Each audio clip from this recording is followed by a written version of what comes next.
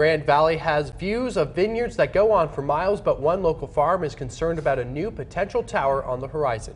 Talbot Farms is speaking out about an internet tower proposal they say could hurt our agro-tourism industry. KREX 5 News reporter Colette Bordelon listened to their concerns. What did they tell you, Colette?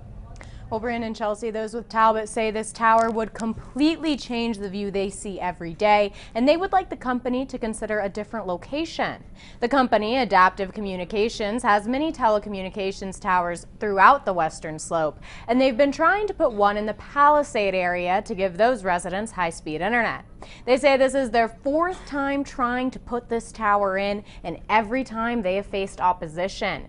Now they have selected a spot near many popular vineyards, one of which is owned by Talbot Farms. Those with Talbot are scared the tower will ruin their view and tarnish the image of small town life that many people love in Palisade. We can have our cake and eat it too. We can put these telecommunication towers outside of our view corridors and still have wonderful access to all of those services that they provide. Those with Adaptive Communications say they have only seen this kind of issue in Palisade, and they picked this location to serve both Palisade and East Orchard Mesa.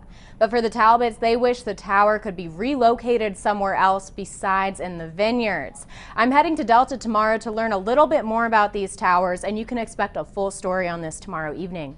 First on the Western Slope, Colette Bordelon, KREX 5 News.